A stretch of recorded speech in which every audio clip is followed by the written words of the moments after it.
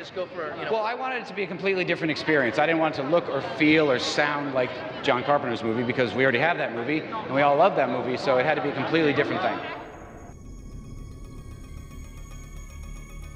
Here, I aim to comment on Rob Zombie in regards to his filmmaking career. I also hope to expose him for the liar and traitor he is to the fans who worship him.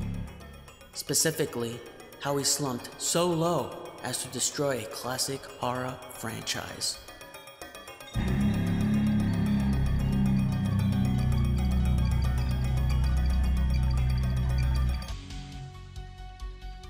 Trick or Treat, Rob Zombie's reimagining of Carpenter's 1978 classic Halloween must sadly be consigned to the former category, and it's not even a very interesting or suspenseful trick at that. Pick the lamest Halloween sequel out there, and you found yourself a better horror movie than this one. Anyone can trace a Picasso. The only good thing in this terrible remake, so rock and roll, that can only be made by Rob Zombie, is the music, since the setup is long to the point of tedious, and the movie simply degenerates into brainless gore with no imagination or real tension. Nope, wrong again! To merely compare Halloween 2007 to the film that inspired it, it's absolutely ridiculous. Rob Zombie made a completely different film.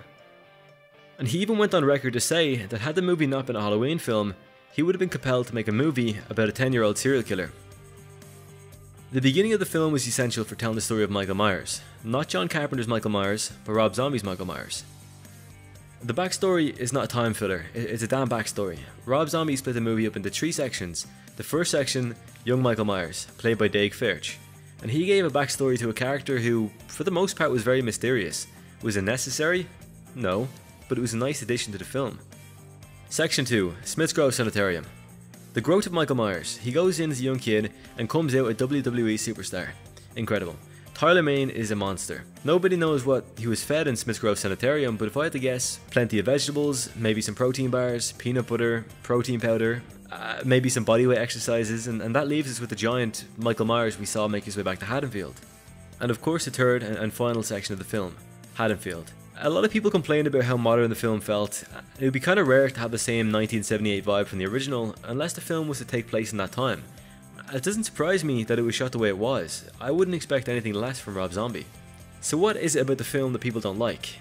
Michael's childhood, it's a big thing.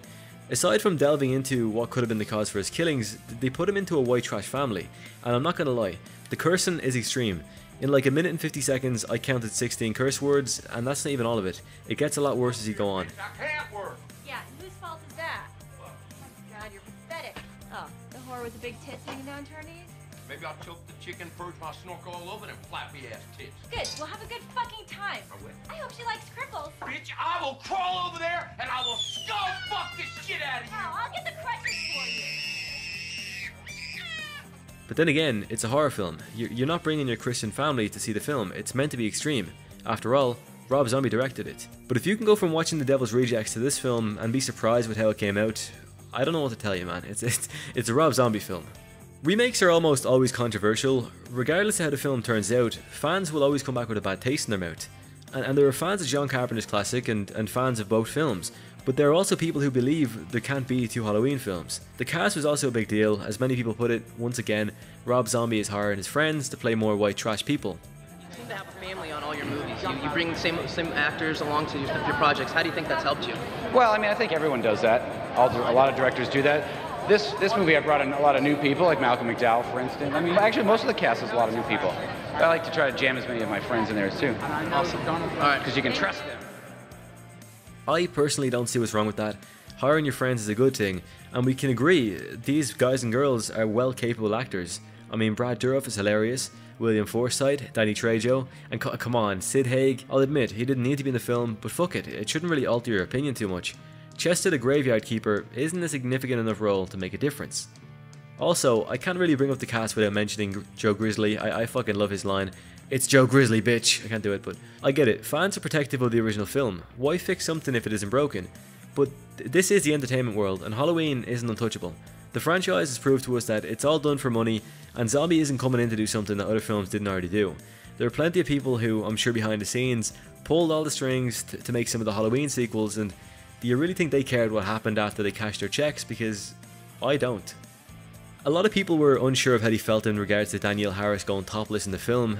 I guess going from her younger role as Jamie Lloyd to Annie Brackett is a bit of a change, and I can't lie, it's understandable, but she would have been around 30 years old at the time of filming, so it's truly up to her what kind of role she wants to take. All we can do is respect her decision, and also that goes for Hannah Orr-Hall, who played Judith Myers too. The character of Dr. Loomis is also a focal point for debate.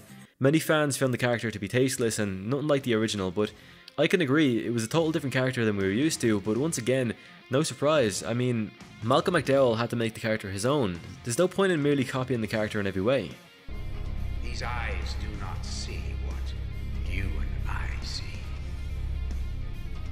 Behind these eyes one finds only blackness, the absence of light.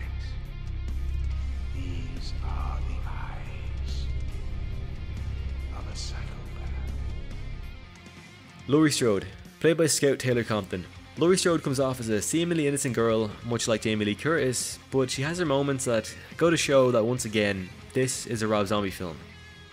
And in my personal opinion, it's extremely hard to compete with Jamie Lee Curtis, and I think Scout Taylor-Compton is a great actress and her portrayal was very good, but once again, it's really hard to compete with Jamie Lee Curtis, so you have to give her props for that one. The ending of the film had us believe Michael was killed off, a shot to the head, and that's not a bad way to go.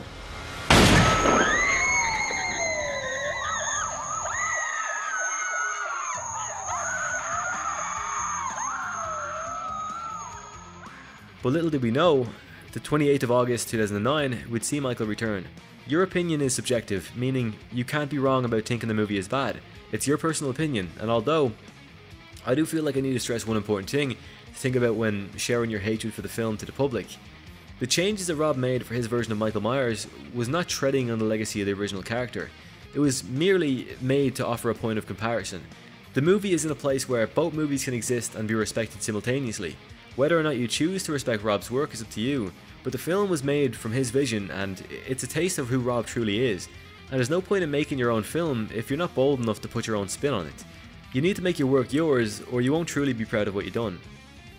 I had to make this video because I felt like so many people were kind of hating on Rob Zombie's Halloween when in reality it's not, you know, affecting the original in any way. It's kind of just giving you two different versions, an updated version and I guess a more or less old classic version of Michael Myers. I don't think the movie really done any harm at all. It's truly just a different version of Michael Myers and it's more of a gritty and gory version of Michael Myers. But if you're not into it, you're not into it. I'm not here to say you're wrong. I just wanted to point out some things that I guess people were saying about the movie. And anyway, if you did like the video, leave a like on it. If you didn't dislike it, it's truly up to you. I don't want to bash your opinion on the film. Honestly, I really don't.